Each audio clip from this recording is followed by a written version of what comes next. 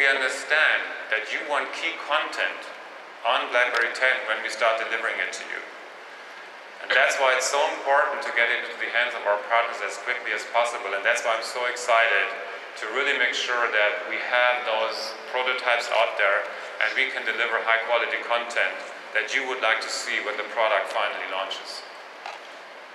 So this is an important milestone, as I said, and we're hitting the milestones we've set out for ourselves on the road to launch the new BlackBerry 10 platform, not just the product, the platform, and our first hardware, final hardware and software later this year.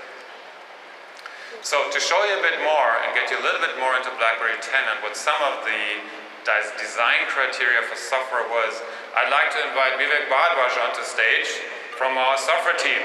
Not only can I write back down, but I'm able to glance into a notification. I can see I've got unread emails, unread BBMs. But more importantly, as I continue this glancing gesture, I bring right into my conversations. Right? This is absolutely bringing me into and flowing into that actual conversation. And you know what? I get to decide whether I act on it instantly or simply get back to what I was doing. Once you're in your conversations, we keep that flow going.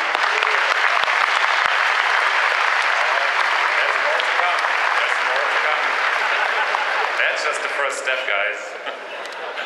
So once you're in your conversations, we've got to make sure that flow's there. You're always going to want to glance right back to exactly what you were doing. So I go into a new message, and I simply glance back to the conversation. I love that. I love that. So cool. You know what? Everything really does flow. We never stop. So you open a photo, you open a PDF, it doesn't matter. Everything flows, it never stops. Look at it.